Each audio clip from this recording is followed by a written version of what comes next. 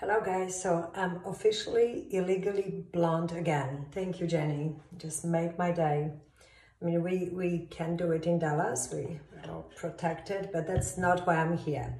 We are being asked very often questions about those frown lines. Frown lines called the 11s, I don't know, mine they are triangle or whatever number you want to call it, deep ones. My few tips how to treat them. Just starting right away with your toner after you cleanse your face and simply concentrating on those areas by plumping. So that would be again that press release motion that I always talk about. You can be super firm in those areas. I'm using my PIGM 400 toner P50 by Biologique. Another option, so this is plumping along the lines. Then across the lines, perpendicular, grabbing the lines and massaging with this pinching movement, again to create micro swelling.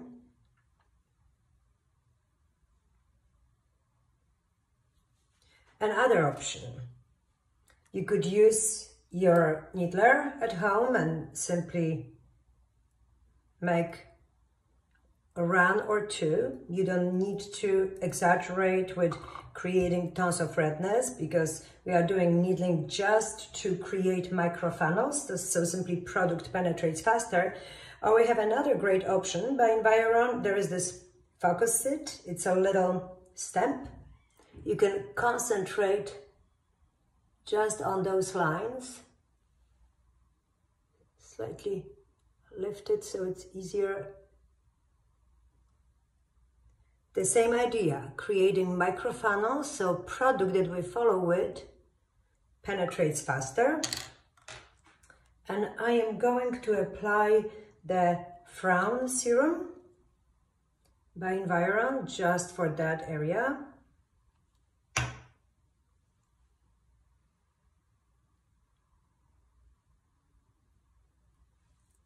And yesterday, I just learned about my another option with the great NuFace device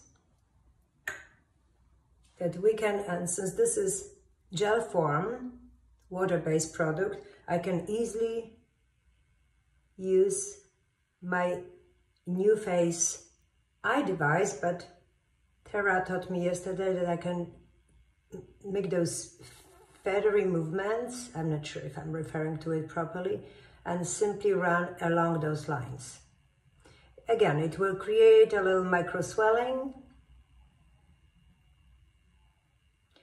and probably one time does not work. If you do it repeatedly, if you are consistent, it's just like anything else.